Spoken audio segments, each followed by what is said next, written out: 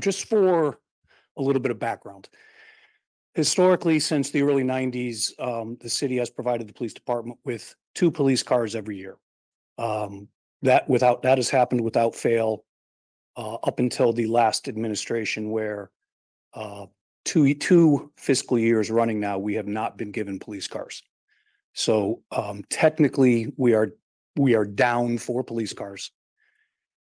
This fiscal year, if for some reason we don't get police cars by July 1, we will be down 6 police cars in a fleet of 16 vehicles. Um, along, along with that is the fact that we alternate every other year between 2 marked vehicles and and then the next year is 1 unmarked and 1 marked.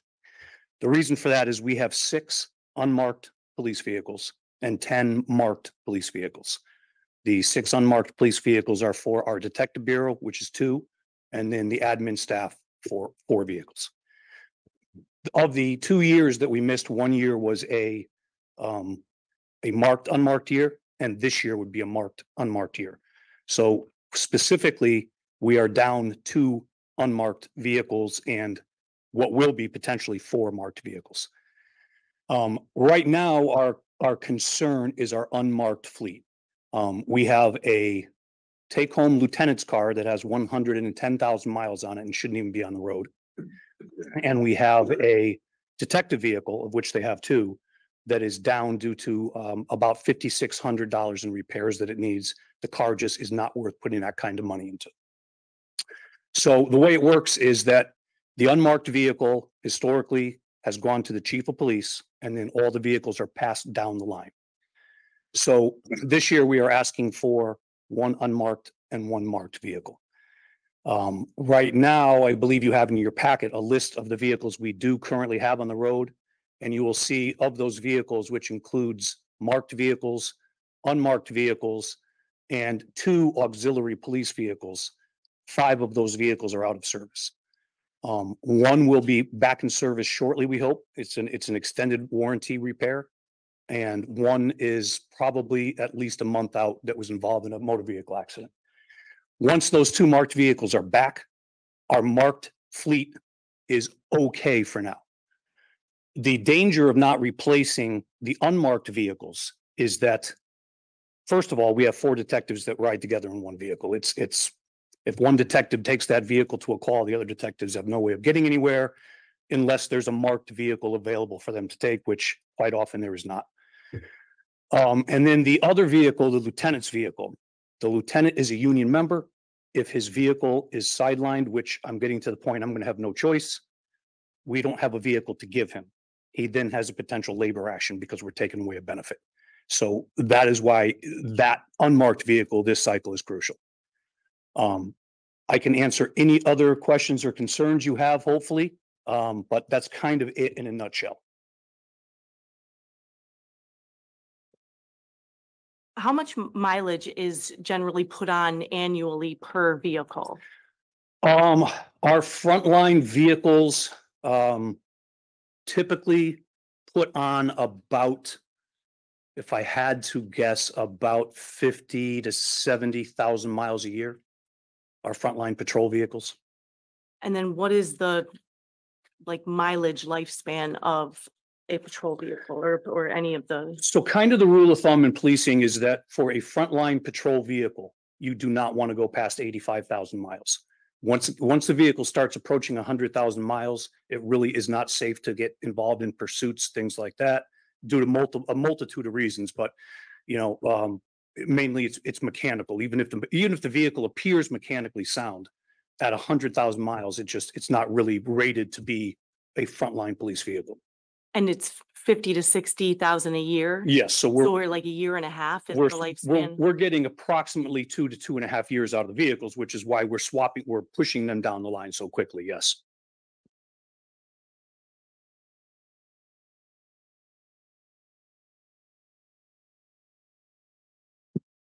And how many is it? 16? Would 16 be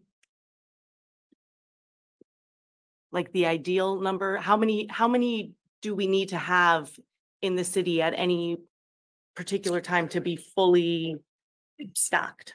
Well, I mean, there's two different, I mean, if you're talking marked vehicles, for instance, on a full shift, we typically field 5 vehicles, 4 or 5 vehicles on the road at any given time.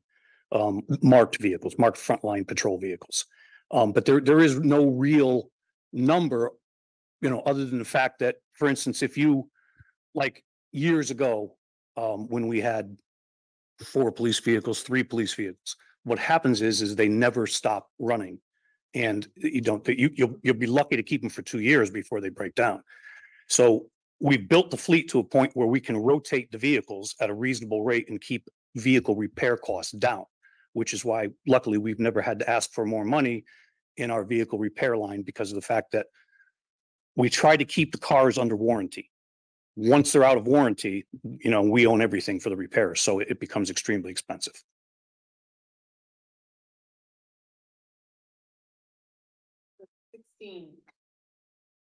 So the 16, the number of it, where do you come up with it? Is that like average for this size city? I understand what you just said. Right.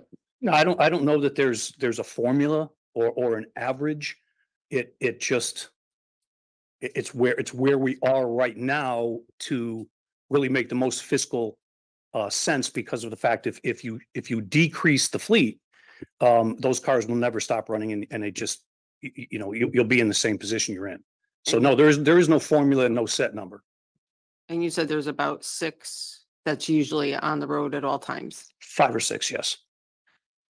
And on the unmarked, how many, you said it's a benefit for the lieutenant. How Yes. many of them are benefits? Is it just The him? 2 lieutenants are in the union, the deputy chief and myself are not. Thank you. You're welcome.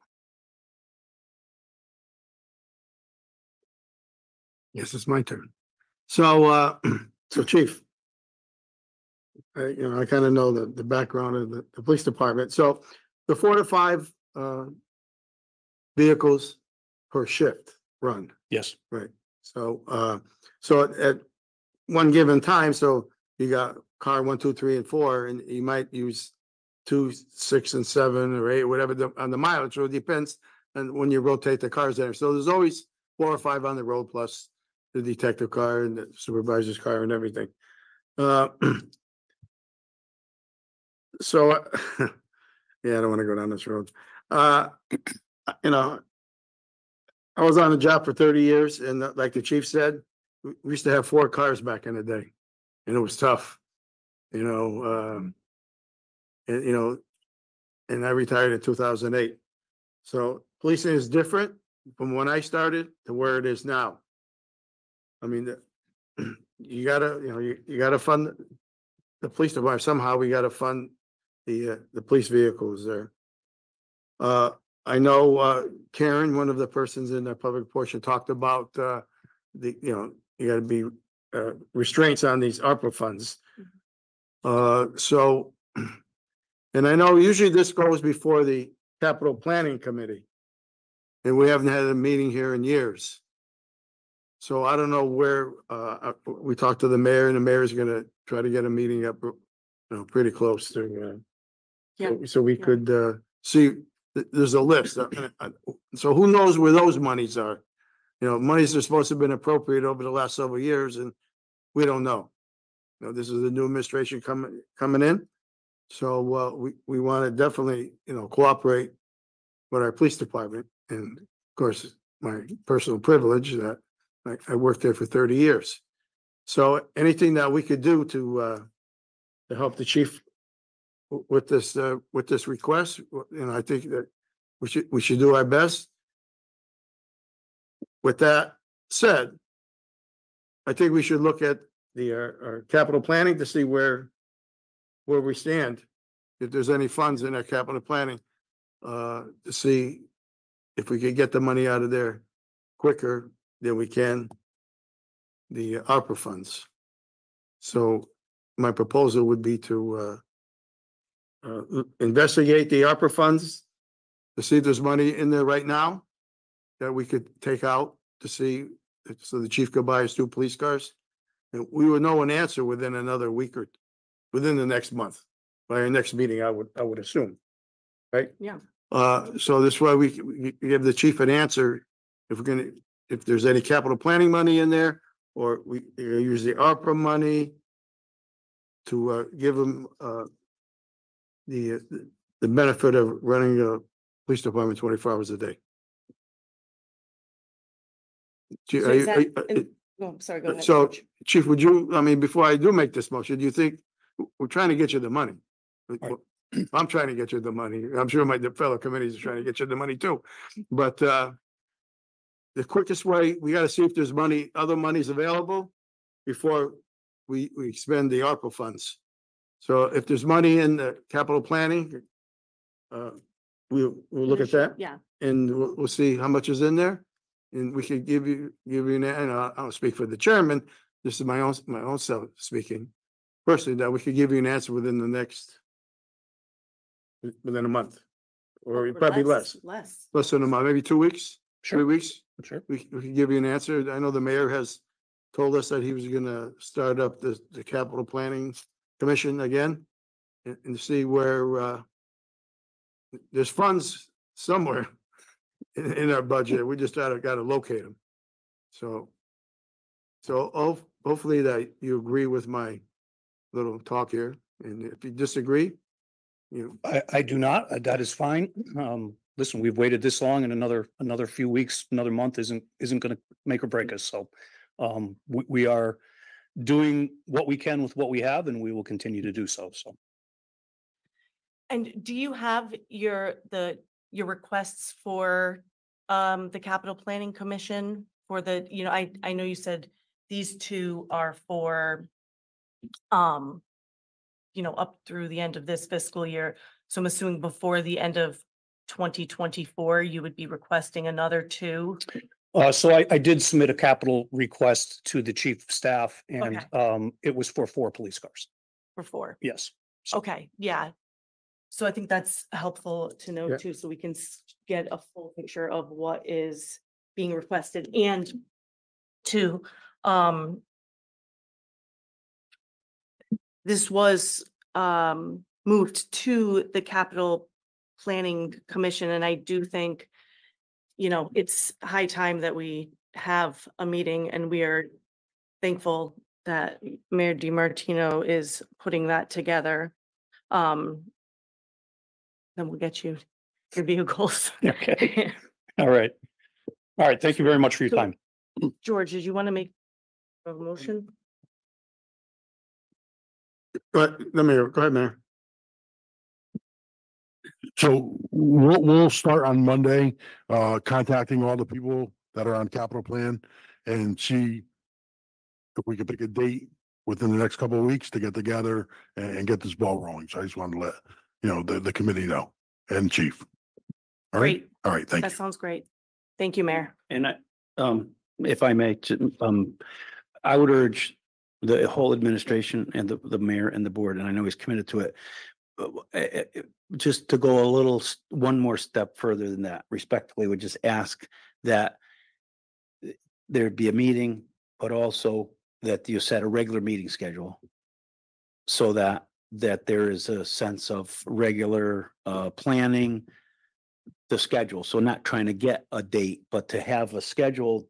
I know the mayor's committed to that, but you know, I would urge that to make sure that, because it's long overdue, this process of leveling out the payments for capital, both police and fire. We spent many fiscal years to get to a situation where it would be a level payment, because that's what you really want. You don't want this big fluctuation. You want it to be level payments so that we can maintain and not throw good money after bad. So kudos for that. And then also just to update you, it was said, but I just want to, so that for the benefit of the committee, the chief of staff did request from all departments to update their capital requests.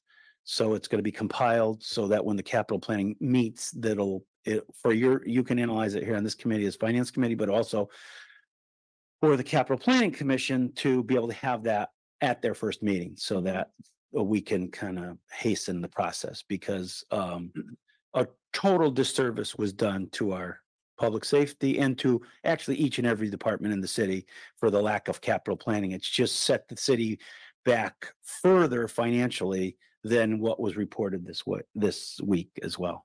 Just adding to the crisis situation. So. And I think, we are, what we would like is a comprehensive list of, all the requests from all the departments so we can see them, get them into a prioritization, see, what is ARPA eligible? What can we use the capital funds for? What do we need to go out and get grant funding for? But really have a process with which to be able to give out these much needed funds and then get to a point where we can maintain what we need to maintain, and not wait until stuff is broken down or gone before we start talking about our needs. So, so the capital, Mayor, you could probably, so the capital plan that we're gonna start real quick with the next couple of weeks. So this is gonna be for this fiscal year, correct? Till June 30th? Right? Yeah, I mean, Yeah. through June 30th And then, you so a new capital plan would be July to next year, right? So Chief, my recommendation, you don't have to listen to me, is you put in for what you need now, and then in July, capital planning, put in again.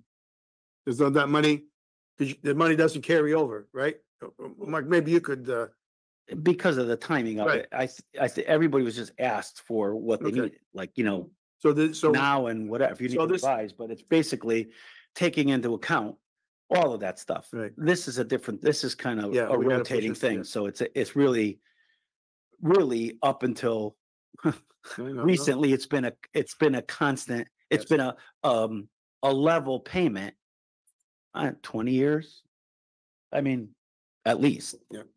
So that really should be kind of factored in. There's some of those line items that are in there, but they were not allowed to spend it. Right.